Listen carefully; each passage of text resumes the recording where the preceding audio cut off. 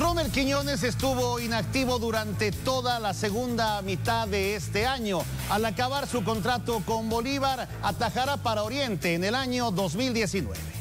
El arquero Romel Quiñónez aseguró que tiene un acuerdo con la dirigencia de Oriente para volver como refuerzo el 2019 al plantel albiverde. Bueno, he escuchado ofertas de varios equipos que está más próximo a Oriente, no he firmado todavía, pero se ha avanzado bastante. El guardameta nacional, que ya no tiene ningún vínculo contractual con Bolívar, de momento se entrena por su propia cuenta, con especialistas en la preparación de arqueros. Estoy trabajando hace un mes, me siento cada día mucho mejor, pero a enero llego excelente, ¿no? Y por eso es que estoy trabajando de esta manera, mañana, en la tarde.